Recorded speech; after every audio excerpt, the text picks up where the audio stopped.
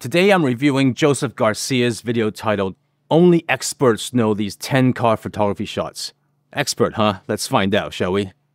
I've shot for a lot of car brands like Lamborghini, Ferrari, Jaguar Land Rover, where every shoot is so different that I've never really thought about a definitive list, let alone a list of 10 shots.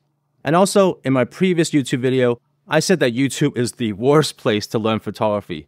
Bold statement, I know, but let's see if that rings true in this video, which I hope, at the very least, gives you a different perspective from a working professional's point of view. And remember that there are two sides to every coin. Whichever side you prefer is entirely up to you. Let's dive in.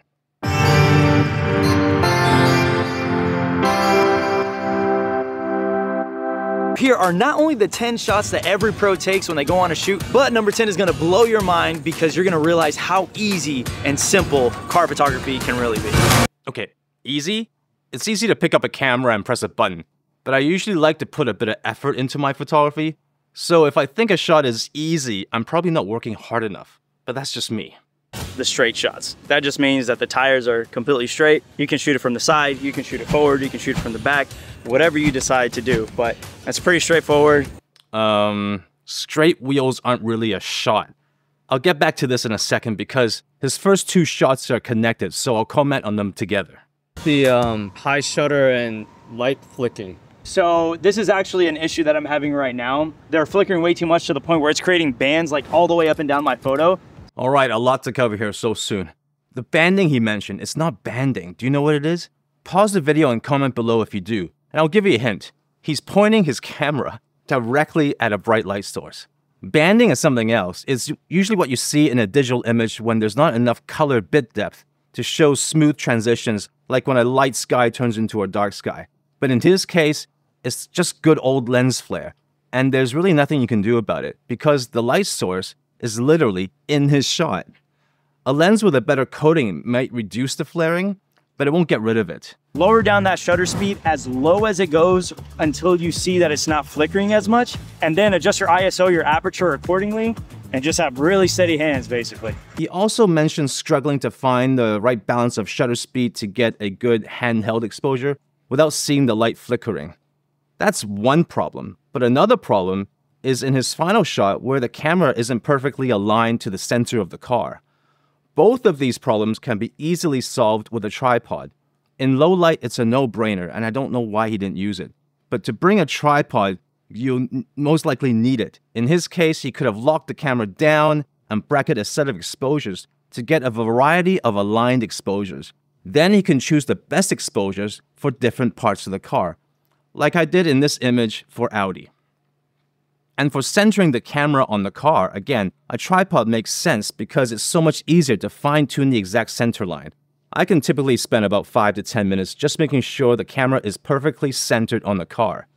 If it's slightly off, like here where there's a tire gap on the right side and no gap on the left, people will notice it as a mistake or lack of attention to detail.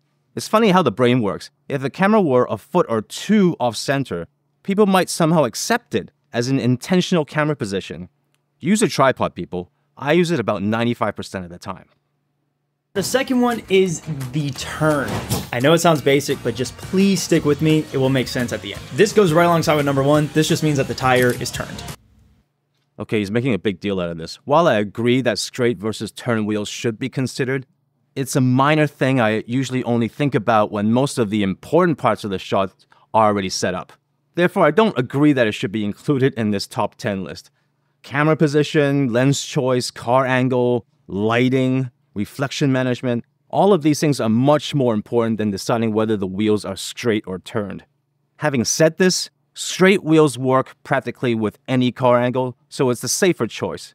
But the same can't be said for turned wheels, which don't work for a few car angles. Side profiles, for example, are always shot with straight wheels. I can't even find a reference to show you with turned wheels. The other two angles are the straight front and the straight rear, which are very technical shots because the car needs to look perfectly centered and level. Yes, rollers are included in here. So for those of you who don't know what a roller is, it's just when you're in a moving vehicle shooting at another car that is moving as well. Car-to-car rollers are, I guess, the cool way of shooting motion blurs, and sometimes the only way. but it's often hit or miss situation to get a shot where the entire car is sharp, and you might have to compromise on what kind of lighting or background you'll get. Also, it's impossible to do motion blur when the car is turning. For example, this Porsche Taycan turning shot, I used a completely different method for shooting motion blurs. Comment down below if you want to see that video. If I was shooting in daylight, wanting to get a roller at a car going 40 miles an hour, here's what my settings would look like. White balance at 5600 Kelvin. ISO 100 or as low as it goes. And shutter speed, I'm going to start it at 1/40. At number 4, my aperture will probably be at an f2.8, maybe f3.5. Depends how sunny it is outside. Okay, I think the settings look right here except for the aperture. I think f2.8 is too shallow depth of field to ensure the entire car is sharp. Besides, f2.8 with 1/40 shutter speed at 100 ISO is going to way overexpose the image, even on a cloudy day. I recommend stopping down to at least f8 or even more to get the right car exposure and sharpness. However, number 3 is not just rollers, it is action shots. That means that the car is actually moving. I remember this one picture, I think it's by Aaron. All this sand is being thrown up. Oh my God, I'm pretty sure this was shot with a drone, but man, that is a good shot, dude. Yep, nice shot, I agree. Aaron is a good shooter. Now back to the car shoot before I got kicked out. Now the next one is the top-down shot. Everybody be doing this, but it is a little bit more challenging because you have to carry a ladder with you, or you have to have a drone, or be in some place where you can actually shoot all the way down. That's why I always suggest, if you can, go to like a parking garage where one of the parking garages overhangs another part of the parking garage so that you can move the car down under it and then you can shoot over it and you don't have to bring a ladder or anything like that. Okay, yep, I agree. Again, I would probably do the same. Parking garages are great for this, especially on the rooftop. But please get permission so you don't get kicked out. The last thing you want is to spend all that time and effort setting up everything, only to find out you get the boot. Getting kicked out filming a YouTube video isn't the end of the world, but if this happened during a client shoot, I can guarantee they'll never hire you again. It's super unprofessional. And by the way, I made a whole video about finding locations, so you can check this out. And the next one we have now is details. Every single pro photographer I've seen, they either shoot badges or really cool things about the interior or even rims or anything like that. I suggest shooting with a little bit tighter of a focal length, maybe more like a 50mm and up if possible. Okay, details are important, but it really depends. If you're shooting a lot of shots, then there's room to squeeze in detail shots. For example, if you're doing a total of 20 shots, I would break that down to maybe 8 full car exteriors, 5 exterior details or half shots, 3 wide interior shots, and 4 interior details. But if you're only shooting a handful of shots, that changes the ratios a bit. For this job for Audi, I did 1 front 3/4, 1 rear 7/8, 1 straight rear with a cool brake light animation, 1 exterior half car showing the charging port and wheel design, 1 interior dash and instrument cluster, and if you can only shoot 1 full interior shot, this is the angle. And finally, 1 interior detail. My typical focal lengths range from 25mm to 50mm for almost all my car photography. This narrow range makes the shots look and feel cohesive and belonging together.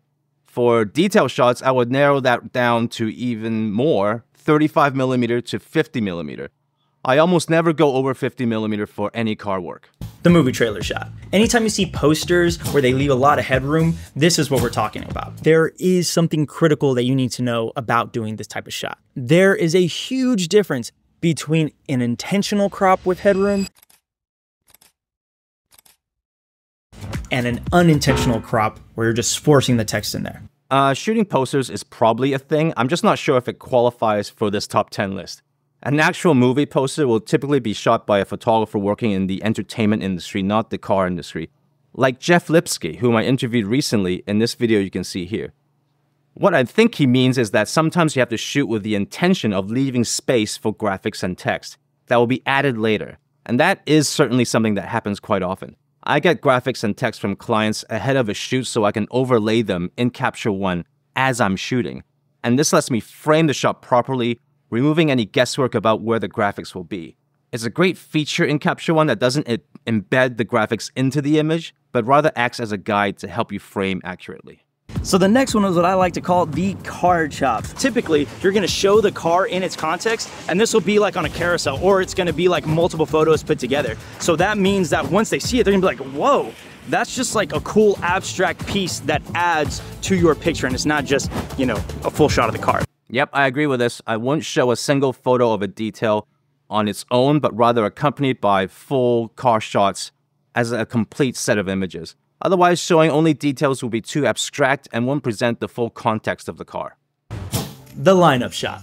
Create not just leading lines, but also shapes that can guide your eye through the image. Make a decision on whether you're focusing on just one car in the group or you're focusing on all the cars in the group. Shots of cars all lined up at a slight angle looks very good. But this is the time to ask you, am I focused on the first car, a car in the middle, a car in the back, or all of them? Okay, the industry term we use for multiple car shots is the group shot, which basically means 2 or more cars in a shot. The lineup he mentioned, where cars are positioned in a straight line, falls under the group shot title.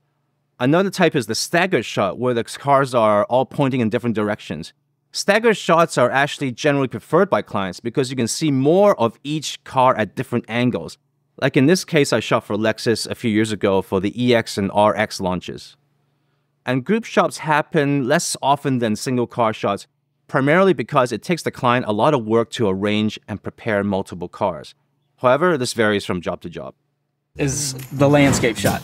So basically, you just want to go to a great location. Yes, the subject is part of the photo, but it's pretty much everything as a whole. So you give the audience the opportunity to double dip, where they can get a good location, get a good landscape. A lot of people do it with like 7-Elevens, gas stations, mountains. They do it with leading lines. I hate to say this, but his terminology is off again. He's referring to the environmental shot, images where the car and its surroundings are equally important, showing the relationship between the car and the environment it's in.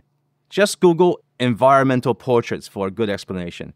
And although landscape is also a photography term, I'm thinking distant mountains and vast oceans, which of course isn't what we're talking about here. I have to say that environmental shots, apart from shooting in a studio, are pretty much what most commercial car photography is nowadays. Just remember that the foreground and background can easily take up more space than the car itself in the image. Up to 80% environment, 20% car in some cases. So it's really important to consider the entire image.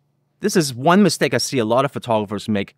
They only prioritize the car without equal consideration for everything else in the shot. Here is where everything comes together. You mix them all together.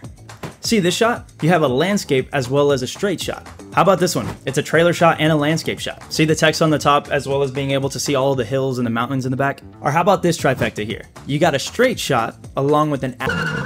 No. I'm skipping this one because it's going to take me too long to explain why. And that's it. What do you guys think about this reaction? Was I too picky or critical? Or perhaps not enough? Regardless, I hope you enjoyed it, found some value, and I would appreciate some of your suggestions for me to react to. Hit like and subscribe if you don't mind, or consider contacting me for one-on-one consultations to raise your photography level via my email in the description below. Thanks, and I'll see you again soon.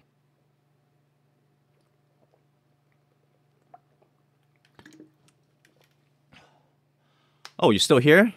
What do you want? Okay, I have something for you.